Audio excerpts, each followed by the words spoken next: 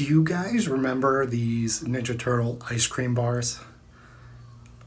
I don't know, ice cream, like soft popsicles with the gumball eyes, but they come out mutated. Here's another example.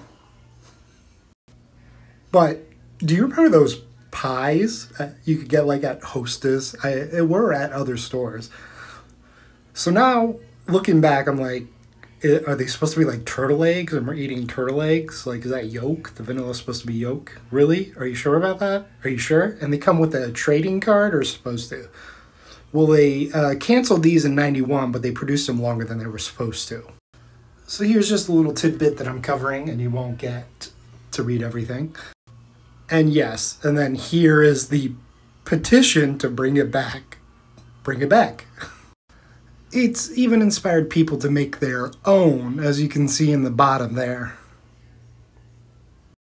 Here we go, one with the wrapper, the pies, and the card. So the phenomenon is a lot bigger than I expected.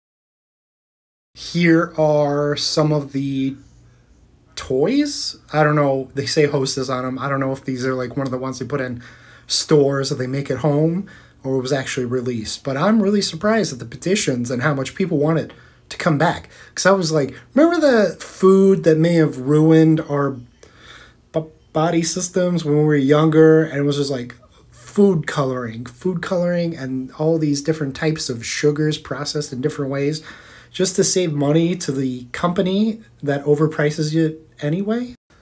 So good luck, and may you find one of these, and may they come back or return. Thanks.